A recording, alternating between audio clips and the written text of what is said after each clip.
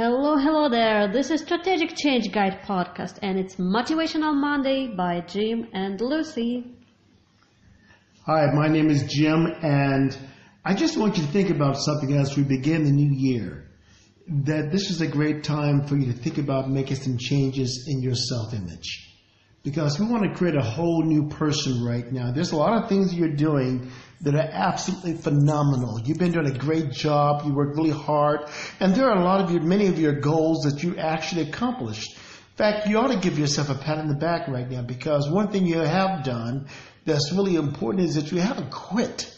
And the fact that you're still there trying every day. You go to work.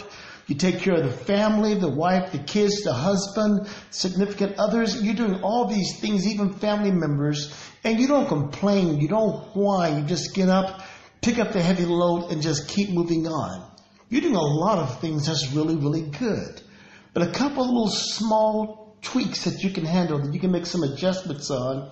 One is that's right before you is improving your self-image.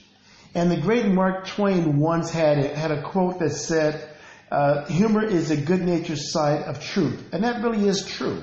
So find some things in this coming year that you can laugh about. And as you go out this coming year, the old year, and put on the new year, just don't look back and say, boy, I missed this one, or I should have done this one, or I should have zagged instead of zigging.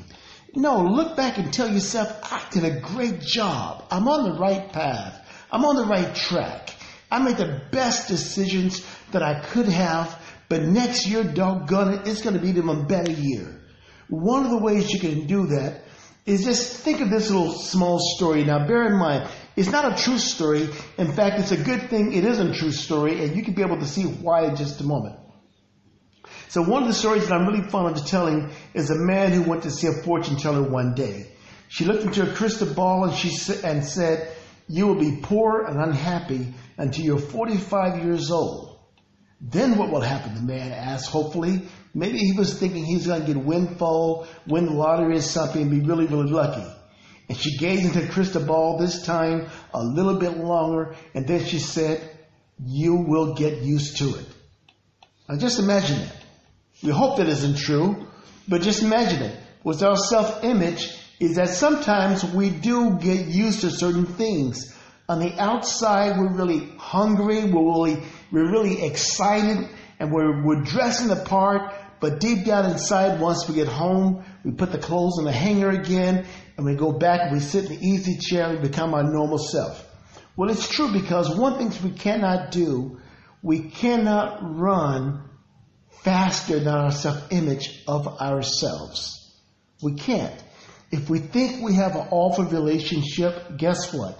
We're going to have an awful relationship. We think that marriage is going to be miserable tomorrow. Guess what? We'll do everything in our power to make the marriage miserable tomorrow. We think we can't lose weight in the summertime. Bathing suit season is here we go. And we think we're never going to lose that stubborn body fat. Well, guess what? We're never going to lose it because that's the way our self-image is. We're always going to be eating the wrong food. We're always going to be associating with the wrong people because we feel that is what we deserve. You know, that's the old you. The new you wake up with a smile on your face and you're confident that I can make these changes and I'm going to do it. That's exactly for you. And that's exactly for you to do right now, today, this week, and this month. Because, again, we are at that time of the year when all of us, start thinking about what have we achieved and what are we planning and want to get in the new year. And new year will be good and will be this and that, and we start dreaming and all of this. And we also a bit relaxed because this is the holiday season, the Thanksgiving is coming, the Christmas is coming, and we're gonna meet friends and family and celebrate and relax with some wines and champagnes. All of this is very cool, but you need to be prepared for everything. And this is one of the ways to prepare to fix your self-image.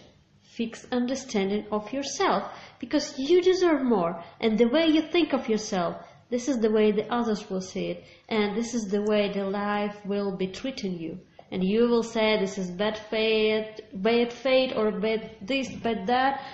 None of that. This is only you, and you can fix it today, this week. So this week for you is to fix your self-image. We are here for you to help. We have a lot of new offers. We have a year-long coaching program, especially for you. We have peak performance program, just for you to make things done, because you can do much more in the same 24 hours in a day. And we also have a surprise for you, WKG 2020 Planner, the one that will help you achieve more. All for you in our website, woodskavalevagroup.com. We are here for you every Monday to give you a tip and to give you a guide. So fix your self-image this week. And we will talk to you on next Monday. Hey, and don't forget to smile, because there's a lot of things that you're doing that's great. You're a fantastic person, and you've had a tough life.